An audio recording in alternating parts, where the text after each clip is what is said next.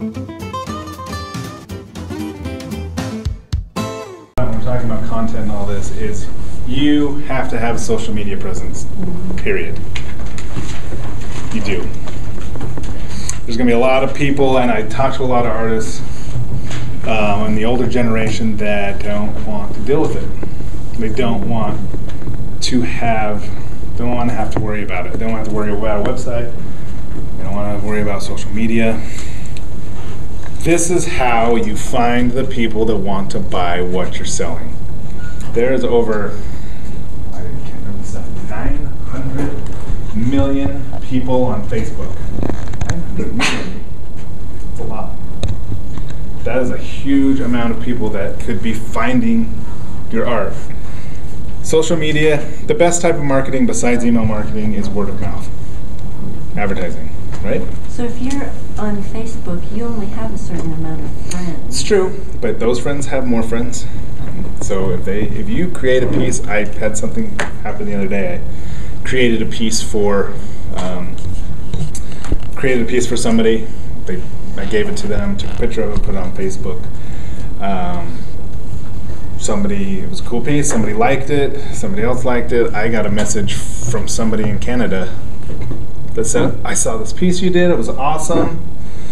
I went to your website, fantastic.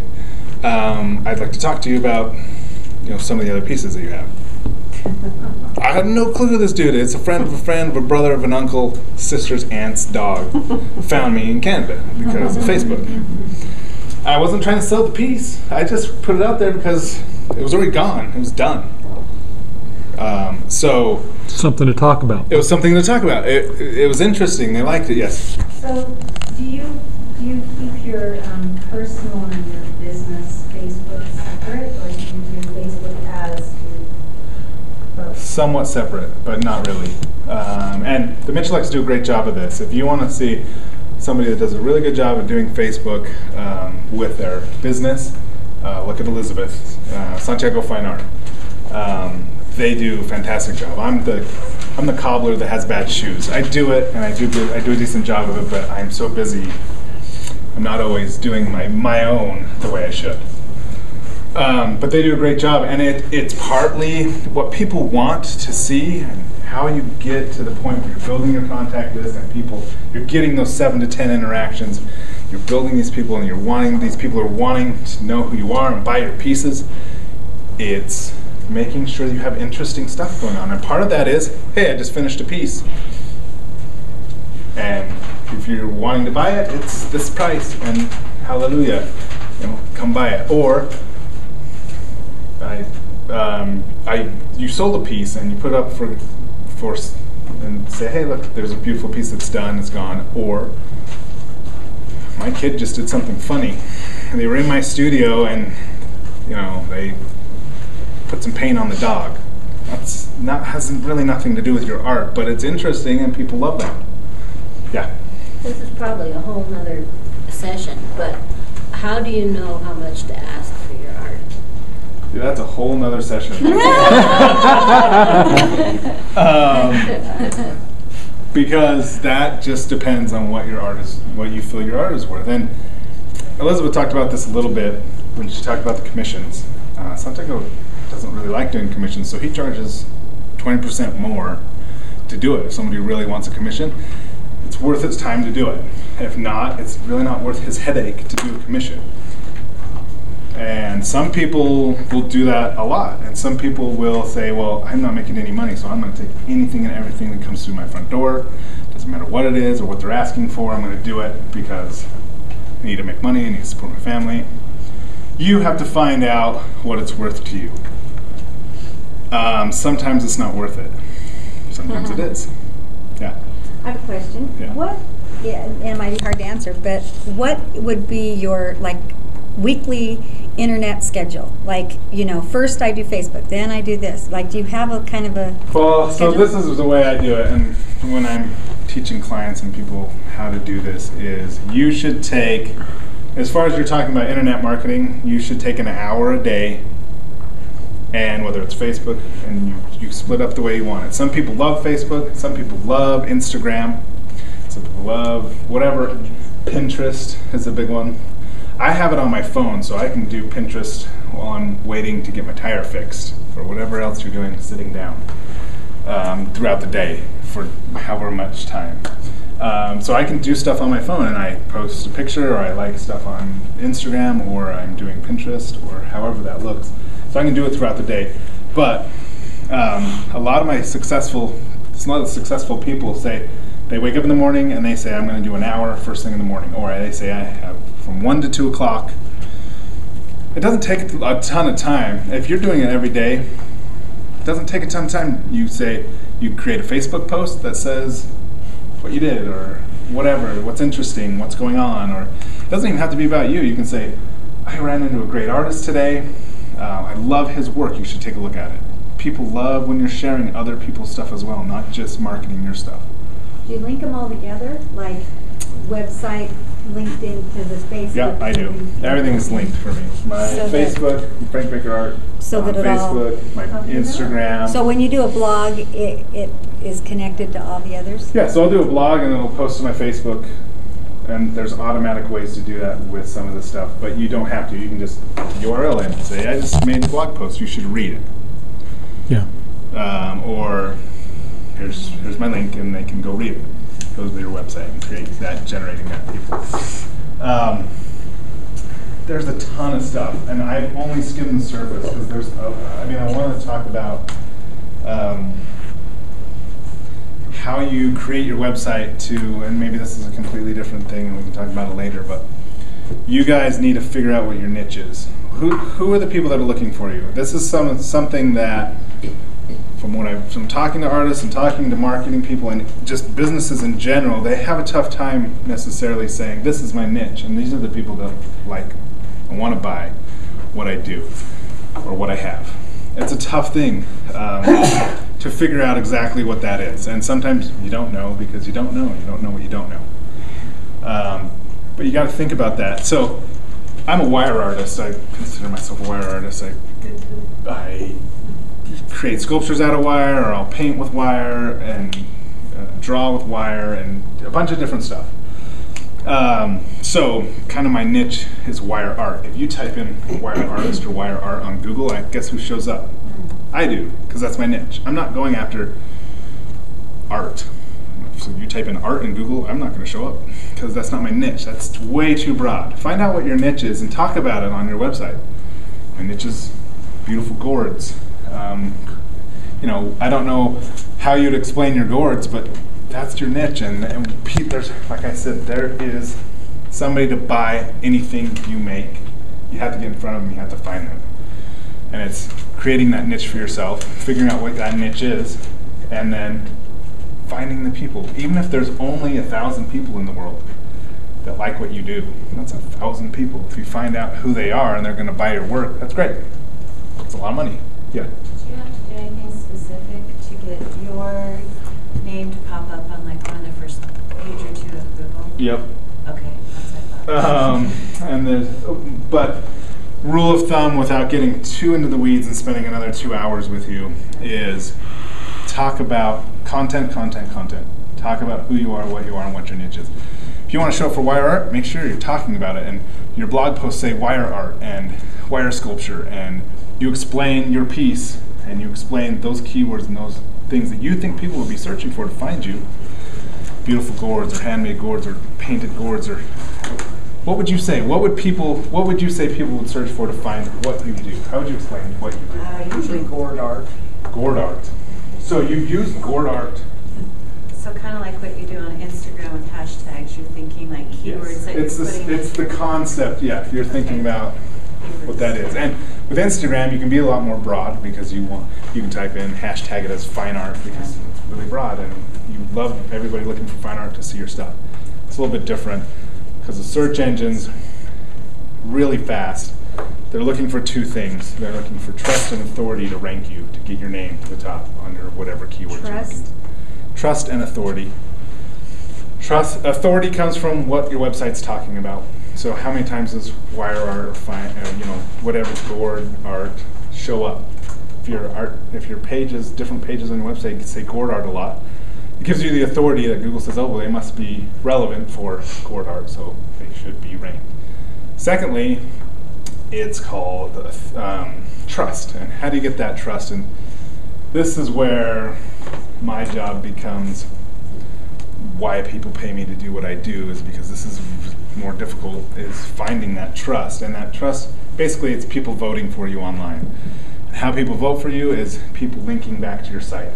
So if you have somebody else talking about you and they put your website on their website, that's a link, that's a vote of trust. So the more of those you have coming from good sources, the more Google's going to rank you. Yeah. My brother is one of the Wikipedia people that approve Wikipedia things. Oh, cool. And I asked him, he lives in Texas, and anyway, he said, because he helped me put up my site, and he said, you need to have like newspaper articles or articles where somebody's written about you or that something that builds trust. So for Wikipedia, before Wikipedia will put it in as a you can't just say I did this, you have to have proof from like 2 or 3 sources of identification. And so other places have to identify you even to get onto Wikipedia. It's a trust factor, and creating articles and press releases and those types of things is part of what I do. But you can do them yourself, and there's places online, PR Web, that you can create. You can write your own article about yourself and publish it and get it out there. And there's different ways to do that. We're really getting into some weeds of like some detail about how to do stuff, and that's fine. If that's what you guys want to talk about. It just, yeah. On YouTube, I probably get a new subscriber every day. Cool. And what's interesting is that they say that you should subscribe to people who have other good content. Uh-huh. But I don't know how to determine what good content is. You know, like I'll go look at this person and then it's... Do you like to watch their videos? Well, yeah, I mean, like this one That's guy, he just signed up and and everything he did was about dreadlocks. And I just did not see how that would help. Did you like it? No, it was scary. Well, then it's not good content for you. Yeah, But then you follow someone else. Okay, And there's so different- There's a reason they're called dread. And they originated in Ethiopia. Okay. By holy men. okay, all right. And they seriously, and people would dread when they would see these holy men because they weren't sure if they were, holy enough to interact with the holy men. That's cool. I like that. Learn Well, something. maybe new. I should have signed up. You didn't learn anything from me. You definitely learned something right there. That's good stuff. Anyway, so we might have to do another one of these. I mean, I could do something specifically just on how to rank your search engine optimization and how to get your website ranking. But the rule of thumb is create content that people want to look at, people want to see, and like I said, there's somebody that wants to watch that dreadlock channel. People that are interested in it, and so he's creating content for that, and there's people that are following him. And there's somebody out there, and there's people out there that's going to buy whatever that it is, and there's content, and no matter how weird you think you are and how niche you think your art is, there's people out there that want to buy it. It's finding those people and it's getting in front of those. And some of these tactics that we talked about, and we didn't even get into like MailChimp and those types of things, but it's finding those people. MAIL? Yes, MailChimp. CHIMP? Yep, like a mail monkey. It's finding those people, and then once you've found those people, being able to interact with those people as much as you can to keep them frontal lobe, and to sell to them. And it's a vicious cycle, and it's a hard one. But once you get some basic tactics down, you can be really successful at what you do. Any questions? You would help us. We would contact you, and you would help us to do that as your. I will answer questions. If you want me to do stuff for you, you can. If someone wants me to build them a website, I will build them a So you website. sell your time and you do this. Yeah. But if you guys just want simple questions answered, call me. I'll answer room for you, spend time with you on the phone, and He'll write a blog about it. write a blog about it, or whatever We'll else it start is. following you and then we'll be trusted. Yes. So, yeah, and there's different types of things we can do. Yeah. Do you suggest putting prices on the website on your pieces or not? I do not, and I do get a lot of emails from people asking me prices, and I probably wouldn't get their emails if I had Right. prices on there. But That's a very personal thing. There's some people, if you're, yeah. So we decided not to put prices, but then you get all the emails that maybe if you had the prices that would have. that you wouldn't get. Yeah, so Yeah. what I like and what we're going to implement the next time we do a website update is another artist who we mimic a lot of what he does. He lists a price range. So he says, my pieces range from $100. Which artist is that? James Ayers. It's James and then last name Ayers. He is what we aspire to be online and in every way, with 9,000 Facebook followers and everything else. But so we will list a range, and part of that too is because our prices go up once or twice a year now, and so I don't want someone to see, oh well, I'm buying a piece that's the same size. Why am I paying more down the road? Yeah. Because you never want to have your prices different in different places. Yeah. So we will list a range, but not specific. Okay. And then listing too that, you know, if you're interested in commission, this is the wait time, and this is it, and it's this range plus 25%. Okay. And Elizabeth and Santiago have a wide range of places that they sell. I know people that just sell art online. That's all they do. They create a living. Their living is online, and they don't have a gallery, and they've gotten out of that because it's tough to work with a gallery, and a gallery takes 50%, 40% or whatever. So they have a niche, they found it, they built it, and they sell. Sometimes they sell their pieces before they're done because they're Facebooking it and they're blogging it, and their followers know they have a piece coming out and they're like, hey, I want that. It's bought before it's completed. That's fantastic. That's a great problem to have. All of you would love to have that problem. And they have their prices online because that's all they do is sell online. And it's very personal of how you want to build that business. That's where your marketing plan comes in, your business plan. You figure out who you are and how you want it to look. And it's going to be different for every single one of you, a little bit different, but there are some basic rules of thumb. Any other questions? I know I don't know how long this was supposed to go, or however that looked. Well, 7 to 8 we've already over, but what is your, can you tell prices, or do you have a... Prices of what? What's your number? It's a range.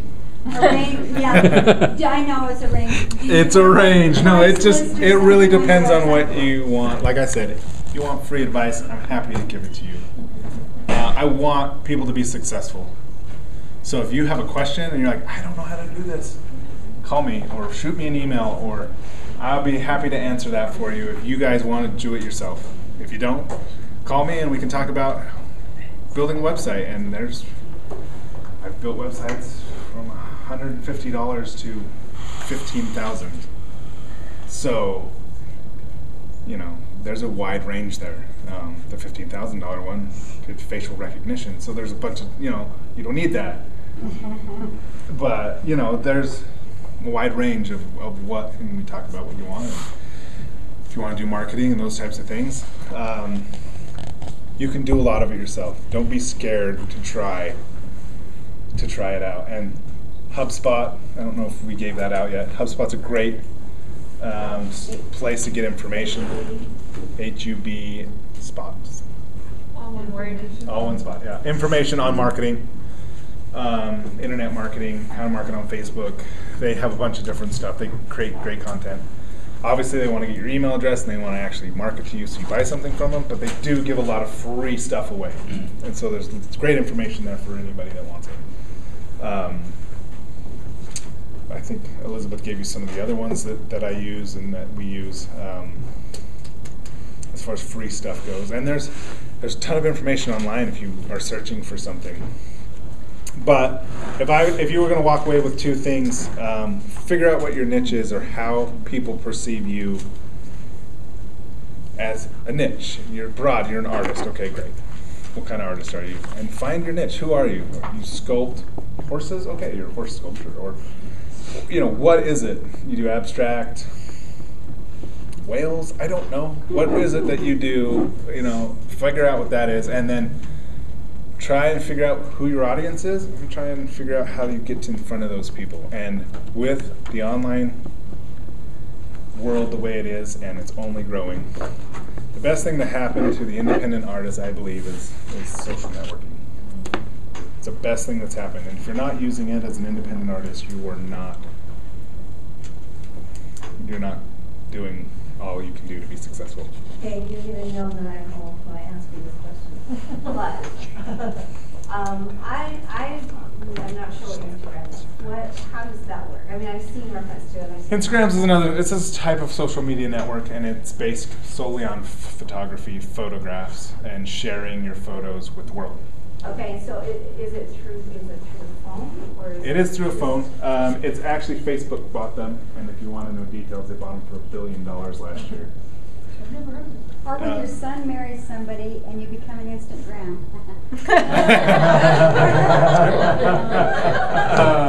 So are they taking your photos? No, you're taking your own photos and you're posting them online and you're sharing them with the world, and people are liking them. And they don't actually share them. You get followers by posting good content. It's a little bit different. It's different than Pinterest, where Pinterest you take your stuff or you take other people's stuff and you're like, it's an interesting painting, I'm going to put it in my painting folder. This is sculpture, I'm going to pin it over here. And you're sharing it that way. With Instagram, you're creating your own content and giving it to the world to look at, to see. And hashtags, if you don't know what those are, you can tag the photos with what it is. So if it's a piece of fine art, you hashtag it with fine art or abstract art or sculpture or anything you want. You can tag it with anything you want, and there's people that search for, it's like a search engine, they can search for a certain hashtag, fine art, and find all the pictures that have been tagged with fine art and look through them. Without getting into too much detail. Any other questions? What's your husband's website again? Sure, it's Santiago Michalek, and you spell it SANTIAGOMICHALEK.com.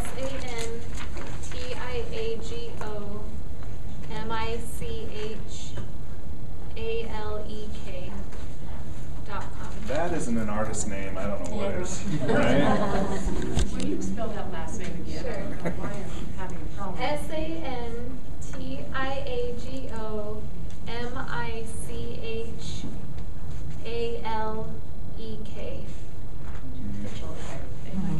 Mahalik. Any other questions? Like I said, I could talk for 4 hours. We've only scratched the surface. We're all going to run home and find an itch. Now, I'm going to put a sheet of paper in the back there, and if you want any kind of workshop, for instance, if you want another one with Frank, or if you want, anything that you've thought of and go, I wish I knew more about that as an artist, would you write that down? Because we would like to have more. I think as the Utah County Art Board, that's one of our purposes, is to help you be successful. And are you just going to post these seminars on your website? Or do you sign up for them and you let us know? And we have, and if we don't have your email, if you didn't get an email to be invited to this, make sure I get your email too. Or if you guys want to be, if you want me to email you anything, put it on a piece, get another piece of paper and Why put your don't name you email down. to her and she can blast us? Yeah, you can do that as well. Please do. But if Thank you guys you. have any questions, don't hesitate to get on my website. You know me. It'd be nice if both of you did. Emailed her and you could blast us with a little thing about their websites and contact. Okay. No problem. All right. Well, awesome. Well, thank you very much.